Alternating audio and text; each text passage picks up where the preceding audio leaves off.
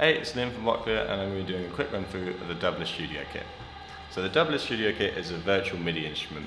That means it works the same as any other MIDI instrument. You can plug it straight into any DAW that you like and start making music. So I'm using it today with Ableton. So first look at the Studio Kit is that you'll see it's in two sections. We've got the triggers on the left and picture control on the right. So with the trigger section, this section can learn a wide variety of sounds, and you can use them to trigger percussive sounds or samples within your DAW. So first I've got an 808 set up here in Ableton, and I've got the bass drum to be triggered by a sound. So if I turn that on, you'll hear straight away, I can start making bass drum sounds. If I want to add another trigger, so I go into settings here, add triggers. I've got a side stick here set up, which would be the rim shot in the 808. So if I press record, it learns that sound. I go back. You can start making beats straight away. This side can also learn claps or clicks and not just your voice. So if I want to do that and go add triggers, I can select different instruments here. So I want a hand clap. That would be classic 808 hand clap. Hit record, and then straight away. The good thing about this section is that you can also then use it not to just say your voice, but if you click on a table, you can then turn that table into a sample pad if it learns that sound, which is a really great feature.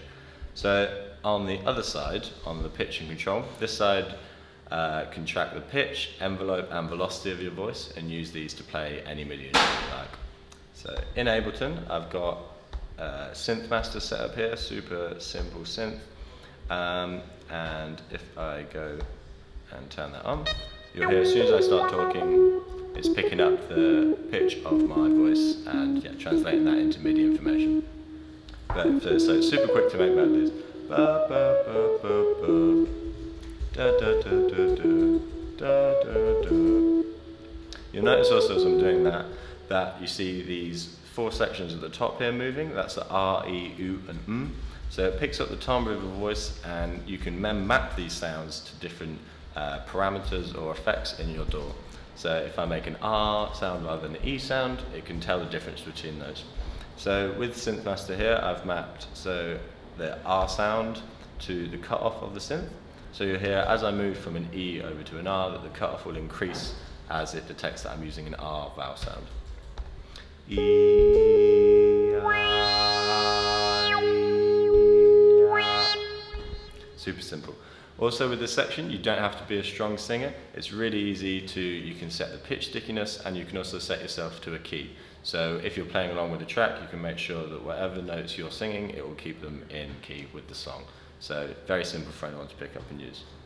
And that's basically the Dubler Studio Kit. If you want to know anything more about Dubler, or you want to see some more in-depth videos, check out our Instagram. We've got some videos with hardware, we go more in-depth with the synths, and if you want to know anything more, let us know in comments, and yeah, we'll try and do the videos. So